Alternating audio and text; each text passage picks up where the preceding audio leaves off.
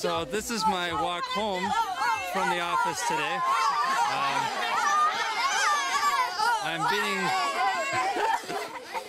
I'm being greeted very enthusiastically by these students. They're enjoying practicing their English because Rwanda switched just a month ago to Anglophone from Francophone. So, do greetings, say hello. Vuga Kiingereza. Kiingereza. Yeah, Vuga Kiingereza. You have many children. Many children. I have no children. Sirfite. Yes. You have no children. No. So, how are you? I'm fine. Yeah, good. Thank you. Where are you coming from? Thank you. Thank you very much. Yeah. Where are you going now? I'm going at home. Nice. Very good. Okay. So as you can see, my tall, goofy white self attracts quite a bit of attention here in Yamata. Midway.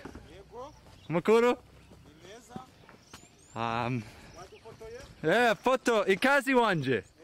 Yeah. Picture. Sawa. Njiye murugo. Hano. Yeah.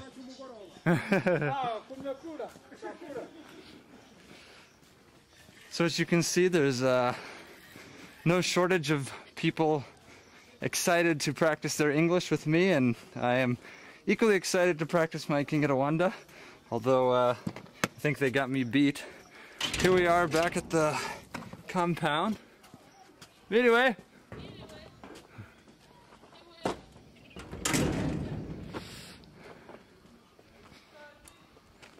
Again, this is my house, and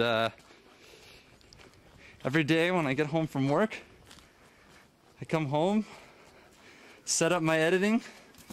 This is a full-time job. The evenings are probably when I work the most. And set up my workstation, and then I go for a run, which is probably my favorite time of the day, and has become for me my Lenten resolution, just to run every day and to stop and spend some time in prayer at the top. So as you can see, here's our main room here with some food laid out by Tatie, which is always really nice to be able to come home to that, because cooking is quite difficult here. Here's my bedroom. My bed with the mosquito net, which I definitely need. Amir, my roommate, has had malaria twice now. But luckily I am taking preventative pills and using my mosquito net. So, I'd like to take you along on my run so I can show you Nyamata from a different angle. So, let's go.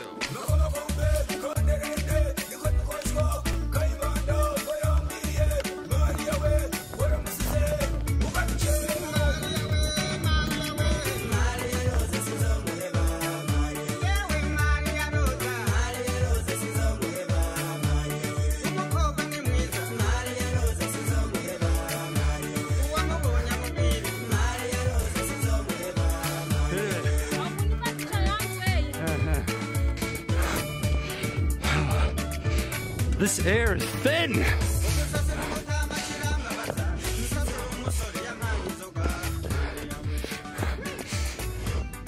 Mimini Simba!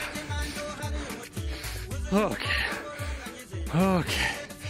Whew.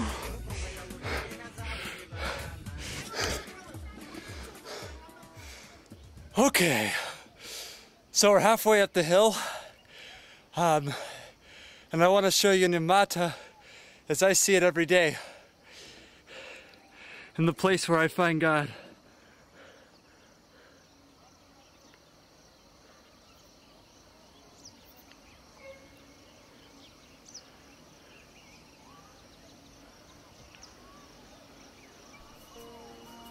The most shocking thing about people living in extreme poverty is that there's nothing shocking about them at all. People living in these conditions are just like you and me. They wake up every morning with goals and go about their day, working with humility and optimism. Their hope and resilience, even in the face of staggering poverty, should inspire us all. It is this very fact, their deep humanity, that makes extreme poverty itself so horrendously shocking.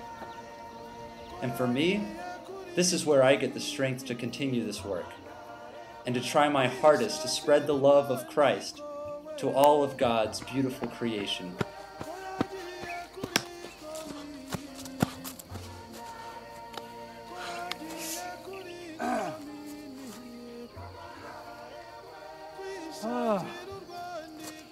So this, my friends, is the midpoint of my run, the place where I come to pray every day. So what I'm gonna do now is I'm just gonna disappear and let you enjoy the way that I greet the night every evening. Thank you so much, and God bless you.